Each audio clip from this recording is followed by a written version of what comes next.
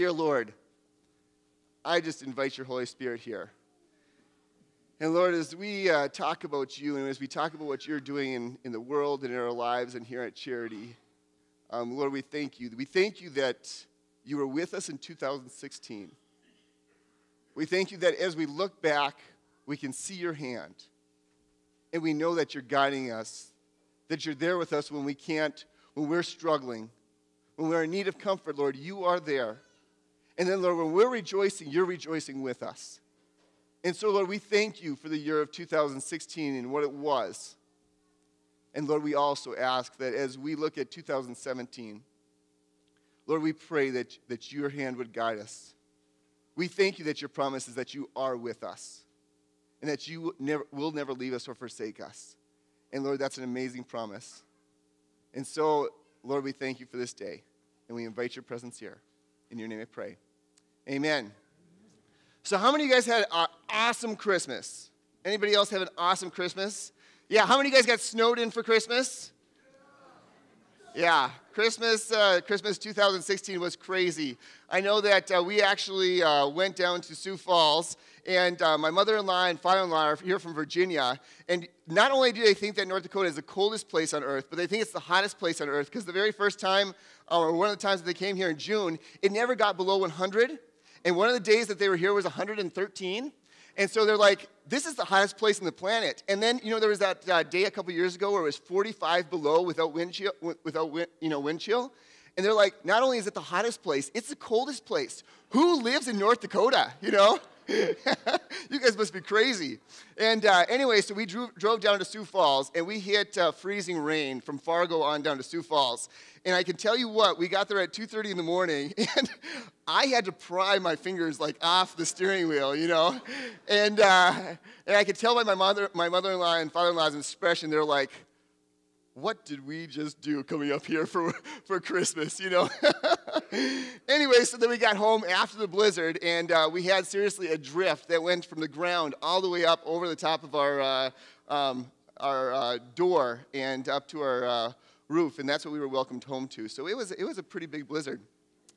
But I do have to say that as I look out at this congregation, I am so thankful for you guys, because I'm sure that that I cannot believe the amount of support that you guys have given me and my family, especially with that last letter that went out telling about my plans to transition to Circle C Ranch full time. But we have received so much support from you all, and we're so thankful. I mean, this Christmas was the best ever. It was awesome. In fact, somebody, I don't know who this family is, there are Christmas angels, they gave me this sweater, and they gave all of my kids these footy kind of slippers and stuff like that. So I wanted to show you guys a picture. There they are right there. And and they gave them all kinds of sorts of clothes. I mean, seriously, it was like the best gifts ever. And so a huge thank you for making Christmas so great for our family this year. Well, as we look at New Year's, how many of you guys have made New Year's resolutions? Okay, not very many. How many of you have given up on New Year's resolutions? Okay, most of you.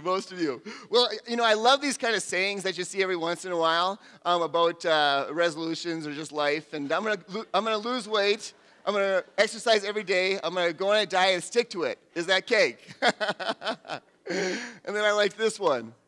My New Year's resolution is to eat healthy and lose weight. But first I need to eat all the unhealthy food in the house so it's not there to tempt me. I thought that was great. And then I love Calvin and Hobbes. Resolutions, me? Just what are you implying? That I need to change?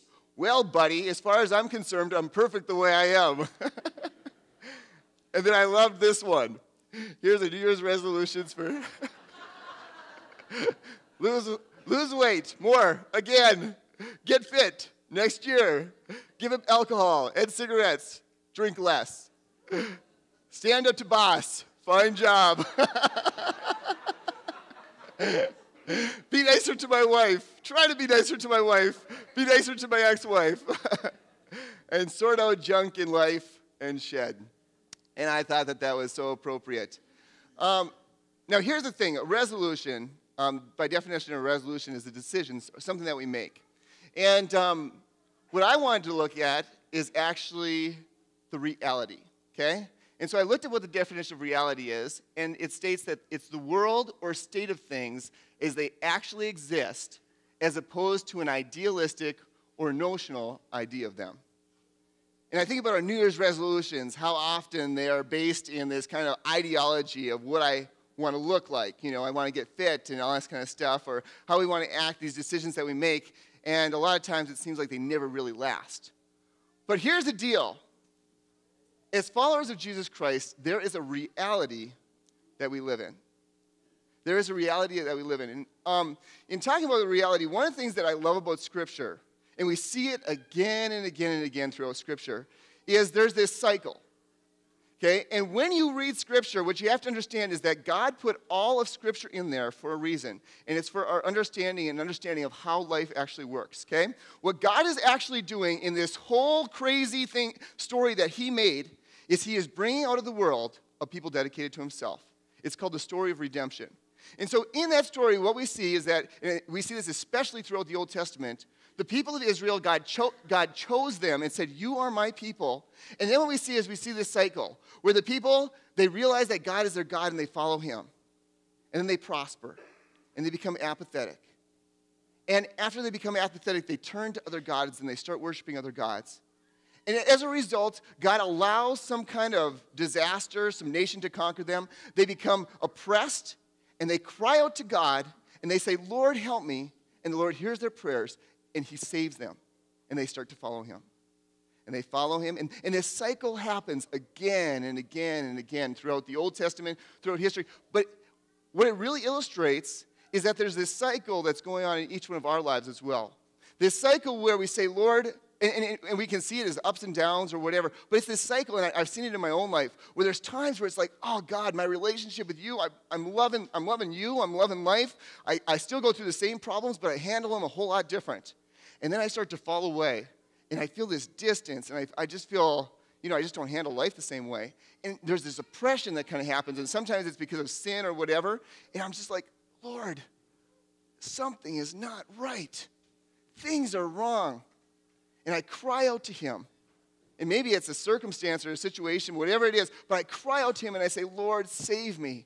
Lord, help me. And God hears and answers. And especially as I look back, I see where God has answered these prayers and come and delivered me and saved me. And so we see this in our own life. And that's the reality that we as God's people live in. I think that it doesn't just apply to us personally, but it applies to us as churches as well. And as I think about charity, and I think about this church, you are what make up Charity Lutheran Church. Okay, there's the staff, there's the Vision Council, but ultimately, you are what make up Charity Lutheran Church. You are Charity Lutheran. Okay, we have this building and stuff like that, but you are Charity Lutheran. And you know what, right now, as I say that, boy, can we use your prayers. As the staff, as leaders at this church, boy, can we use your prayers. Because as Charity Lutheran, as we ask God what He would have for us, we know that God's will is good and that He has great plans for charity. But boy, can we use your prayers as we deal with life and stuff like that. But at our annual meeting, Scott brought this up. And I thought it was so appropriate. Because I think that as we face 2017 as Charity Lutheran Church or as God's people, maybe you don't come here on a regular basis or whatever. But as God's people, as we look at 2017, this is what I believe God has for Charity Lutheran. And this is a prophetic word given in 2000. It says this: the Lord God would say to you, Charity Lutheran, that I am with you. That I am with you. And I have made you to be a terebinth. You are an oak in the midst of time, where there are storms upon the land. Even as the storms come across the prairies with fierceness, I have called you to be an oak in the midst of this time. God has called us to be an oak in the midst of this time, and to stand and to stand and to continue to stand. For you are a shelter. You are a haven to many that I will draw under your mighty branches. I have established you and I have planted you. I have raised you up from a seed and made you strong in my might and in my power. And it is for this time and for the days ahead that I have called you, to be in this place, for the storms will continue to come. And you know what? God probably says that to you personally. The storms will continue to come. But I am with you, and I am your strength. I am the source of life that runs through you, for you are my oak of righteousness, and I am with you, and I will stand with you, and no one shall take you down. For you are my tree, you are my oak, you are my terebinth, says the Lord. That's what God says to Charity. That's God's promise to Charity. That there will be storms, but we will stand and continue to stand. Not through our own strength, but through the Lord's strength. And I love what it says in Isaiah 61. We are here to proclaim the year of the Lord's favor and the day of vengeance of our God, to comfort all who mourn and provide for those who grieve in Zion, to bestow on them a crown of beauty instead of ashes, the oil of gladness instead of mourning, and a garment of praise instead of a spirit of despair. They will be called oaks of righteousness, a planting of the Lord for the display of his splendor. You, as Charity Lutheran Church, as the people that make up this great congregation, you are called. And that's what we're called to. 2017, I can promise you, there's going to be problems. There's going to be issues. There's going to be storms. There's going to be things that we face as a church. There's going to be things that you face personally. There's going to be things that we have to deal with, and yet God's promise is sure. And so what I wanted to do today is I wanted to go back to 2 Chronicles 7:12 through, I think it's 15. Because I think this was a point where God was talking to his people, and God said, you know, I want you to build me this temple. And then what we know is that God came, and when that temple was built, it was built with all this amazing artistry, these amazing dimensions. And then God's glory filled the temple. And the people of Israel, they saw it. They saw God in a real way. And you want to know what's crazy? Is I look at Charity Lutheran Church, I look at you. You want to know what I see? I see God moving in crazy and awesome ways. Amen? God does something through this church. And you know what? I grew up as kind of a little bit of a mutt at churches, okay? I went to a lot of different churches growing up. I went to a non-denominational Bible school and stuff like that. I believe that God has a very special calling for the people of Charity Lutheran Church. I believe that we are a shelter. I believe that we are real. I believe that we are honest with our stuff, but we're honest that God is the one that we go to for strength. I believe that God has called us for this time, for this season, and for an amazing purpose. Amen? Amen. And you are what makes up Charity Lutheran Church. And so in this story, the glory of the Lord has filled the temple, and this is right after they've offered all these crazy sacrifices. And the Lord appears to Solomon and said, I have heard your prayer and have chosen this temple as the place for making sacrifices. And I think what God would say to Charity is, I have chosen this place for you to come and worship. I have chosen this place to be a place where people come and experience the Lord, where they come and they experience relationship, where they come and they can be honest about the junk. They can be honest about the stuff that they're dealing with, and they can come and they can say, I need help, and we're there to help them, okay? At times, I might shut up the heavens so that no rain falls, or command grasshoppers to devour your crops, or send plagues among you. How many of you have a little bit of a tough time with that verse? Does that sound like a loving God? You know, I think that what happens is in our culture right now, it's really easy to look at God and say, you're a God of love, and that's great. But you know what? When we look at God as a God of justice, I don't know if I like that so much. And yet what God does, God is constantly pursuing relationship. And so let me ask you parents out there. When you're dealing with your kids, do you sometimes deliberately cause suffering in their life? And there's a couple hands that are like, yeah, we do. Why do you do it? Why do you cause suffering in your children's life? To make them better. They need it. Because you love them. You know what? God, He does it perfectly. He does it perfectly. And he says, because I love you so much, I might do this. And it's not just personally in our lives. Sometimes it's nationally. Sometimes it affects a nation. Sometimes it affects a world. Sometimes it affects a congregation. And sometimes it goes right at us personally. And God says that cycle where you have fallen away from me and you're worshiping other gods and you're going to other sources for a sense of security, a sense of peace. If you're going to other gods, I don't want it because I love you. So at times I might shut up the heavens so that no rain falls, or command grasshoppers to devour your crops, or send plagues among you. Because here's what I want. 2 Chronicles 7:14. Then if my people, who are called by my name, will humble themselves and pray and seek my face and turn from their wicked ways, I will hear from heaven and will forgive their sins and will restore their land. What is God's ultimate desire in all of this? He wants restoration. He wants relationship. He wants us to walk with him and to experience him and to know him. And so this verse, I love this verse, and I know that many of you have probably heard this verse before, but what I love about this verse and my life verse is Micah 6:8. And it says, he has shown you, O man, what is good and what the Lord requires of you, but to do justly and to love mercy and to walk humbly with your God. And the reason I love that verse is because it gives me a practical steps of how to live. What I love about this verse is it gives us practical steps of what God wants to do in our life. Personally, of what God wants to do in our church, of what God wants to do in our nation, of what God wants to do in our world. And so we're going to go through this verse, and we're going to go through it kind of piecemeal and kind of see what God is really saying. So then the first one we're going to focus on is this one. Then if my people who are called by my name, then if my people who are called by my name. Let me ask this. Are you God's people? Yes.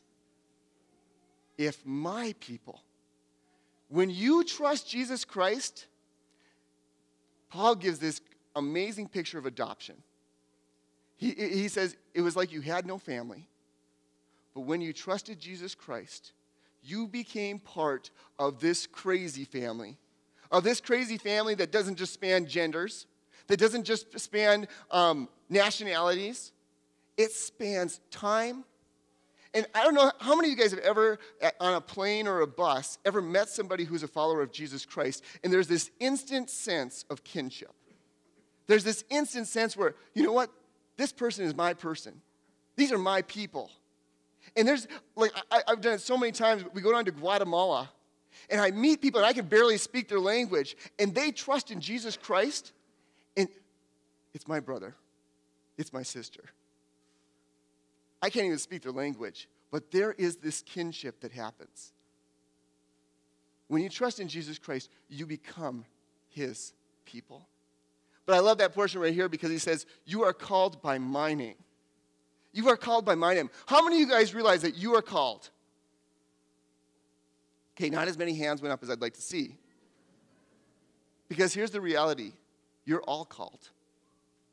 You are absolutely all called.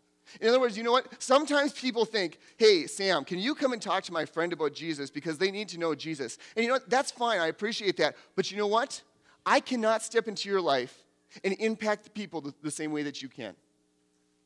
Pastor Scott, Pastor Randy, the staff at Charity, we cannot step into your life and impact people that are in your life the way that you can. Only you. Only you. And you know, we're called, as God's people, we're called as representatives. We're called to be his hands, his feet, his eyes, his ears. We're called as representatives. And people look at us and say, that person represents Jesus Christ to me. Are you called? You are called. You are absolutely called. But here's one thing that I love about that. You are called by whose name? His name. See, one thing that happens is sometimes people think that, you know, they think that me as a pastor, that I get up here and I have all these gifts, right? They think, okay, Sam, he can preach in front of people. He can talk to large groups of people. That's his gifting. And you know what? I'm here to tell you that most of the time I'm like, what in the world am I doing? But you know what God tells me every single time? God says, Sam, I'm calling you to get up there and talk. But it's not about you. Who's it about? It's about him. It's about him.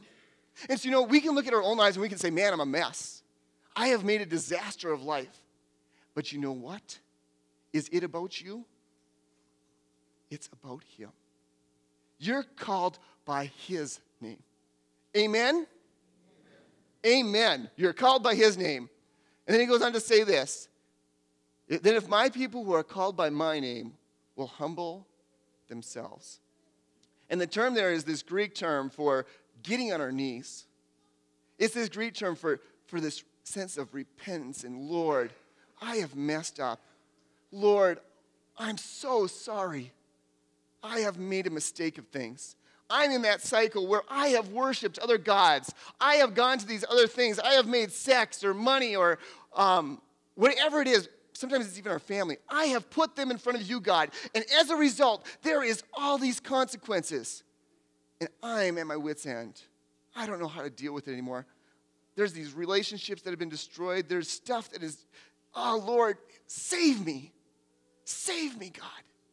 I can't do it. And it's when we truly humble ourselves and say, Lord, I cannot make it without you. I absolutely cannot make it. And you know what? That's the point that God wants us to come to. He wants us to come to it personally. He wants us to come to it as a congregation. He wants us to come to it nationally. Amen? He wants us to humble ourselves and say, we cannot make it without you, Jesus. We cannot make it without you, Lord. That we will humble ourselves. But you want to know what's absolutely crazy? Is that God's promise is that he will hear. That he will hear us. It's crazy because as I'm dealing with my kids, what I've noticed is that there are certain cries that I respond to instantly, okay? When I listen to my kids cry, especially my youngest two right now, there are certain cries that I will run to get them. It's not the cry of annoyance. I know that cry, okay? It's not the cry when maybe one of the other ones has stolen a toy or something like that. It's not a cry of frustration. When I hear, and as parents, you know this cry. When I hear that they are in the process of being hurt and they are going to get hurt worse, I instantly run. And I get there as quick as I possibly can. Have you guys experienced that?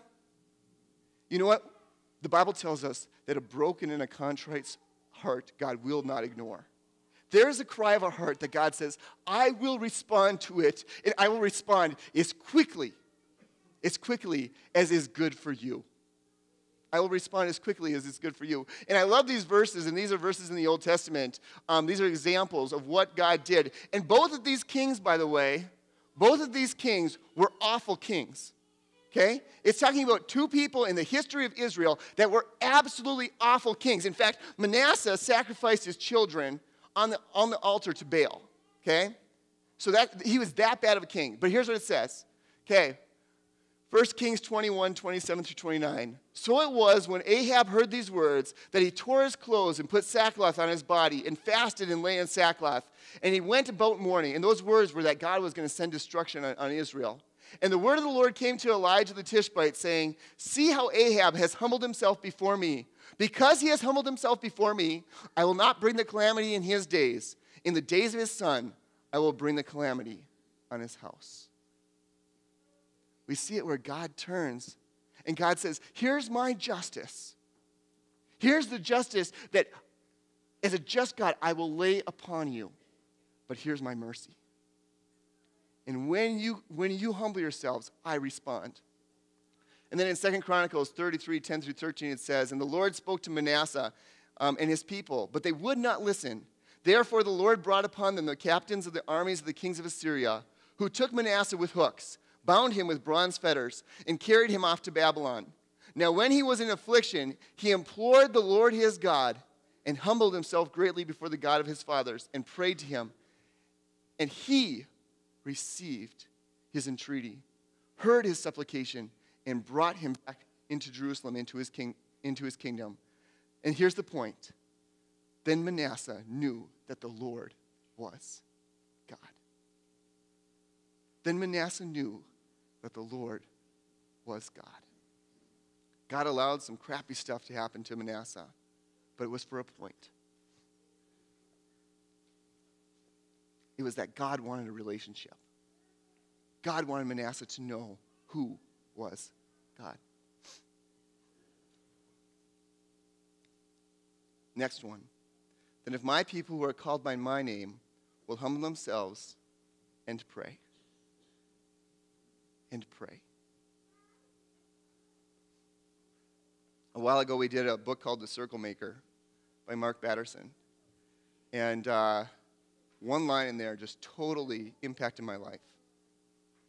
And what it said is, it's so sad to think of the prayers that have not been answered because they were never prayed.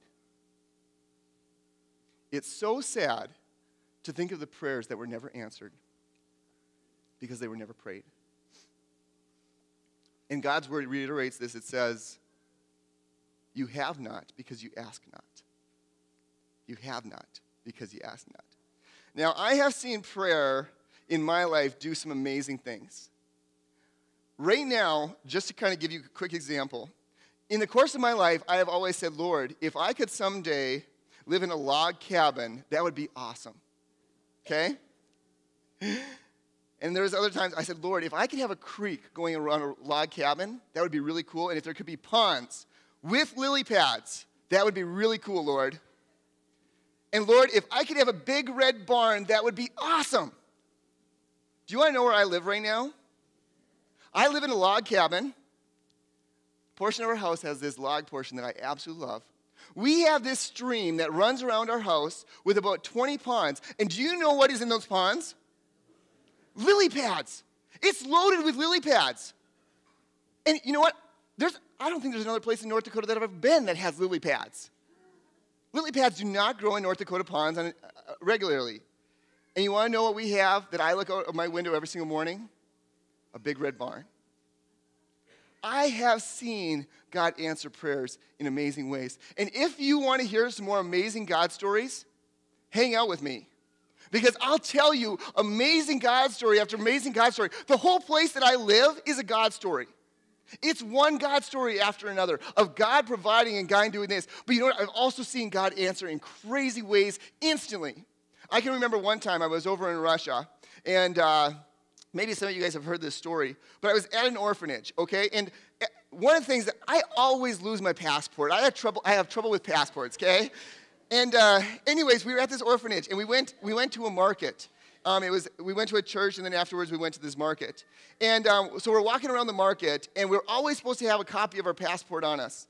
And we're looking around the market, and all of a sudden this guy comes up and he says, let me see your passport. And I start feeling in my coat for my passport, right? For my copy of my passport. And I'm looking, and have you ever had that awful, awful, awful feeling like I am in such trouble? Because I could not find that passport.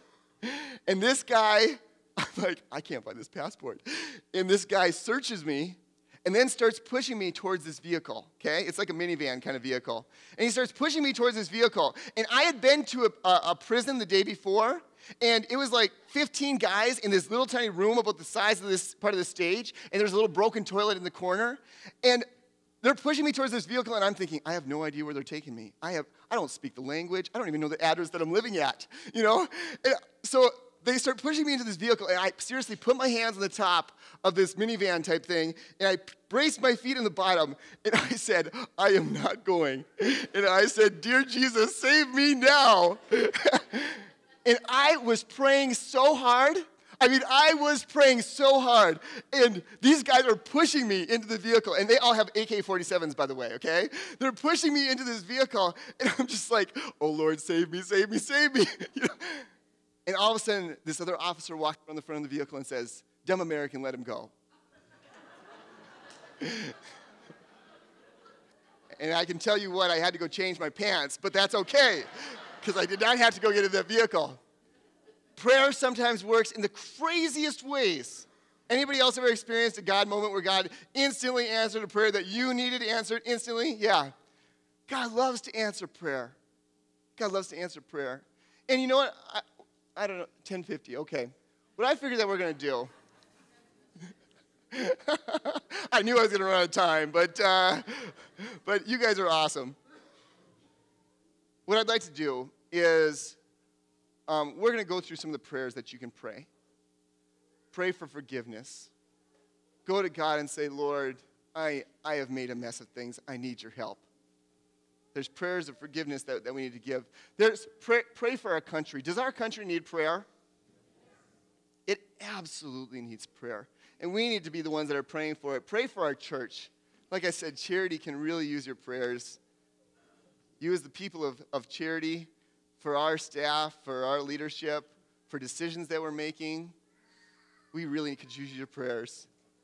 Pray for our needs and others around us. And you know, I was thinking about that this morning because there are so many people in my life that I forget to pray for.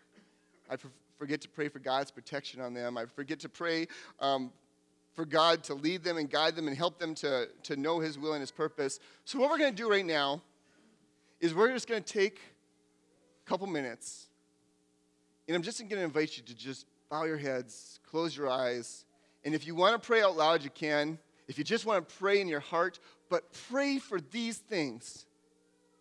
Because, boy, God loves to answer prayers. He loves to hear us. Just like us when our kids come to us and they ask us for something, he loves to give us back gifts. So let's just take a couple minutes and just pray. Just pray.